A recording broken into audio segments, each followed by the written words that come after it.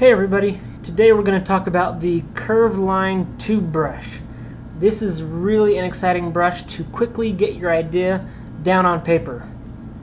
Sometimes you might have a really extravagant idea in your head and you might get confused with just how big it is, and you would get frustrated and then give up because it was so complex.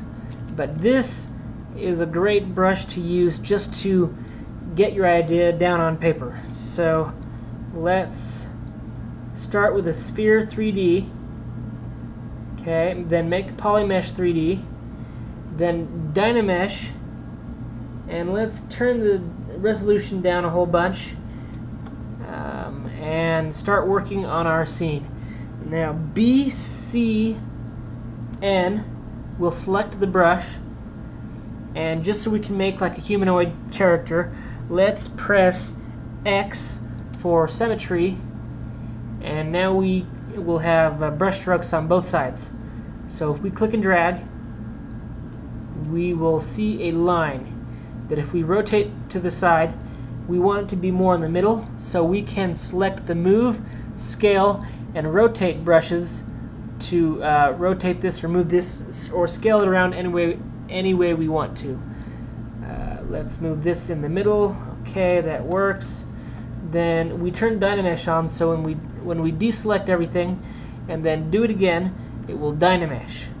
Now this is great, so let's create some arms now. Nope, let's create legs first. Okay, here are the legs. Same situation, so let's move this more in the middle.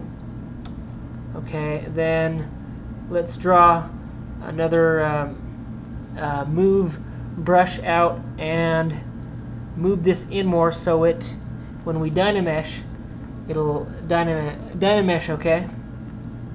Okay, now here is our basic body. Now we need some arms, so let's increase the draw size and draw just a little bit to create hands. And now we can do the same for the feet. Okay, now let's decrease to make a neck, and then move it into position. Good. Deselect, Dynamesh, and now let's create the head.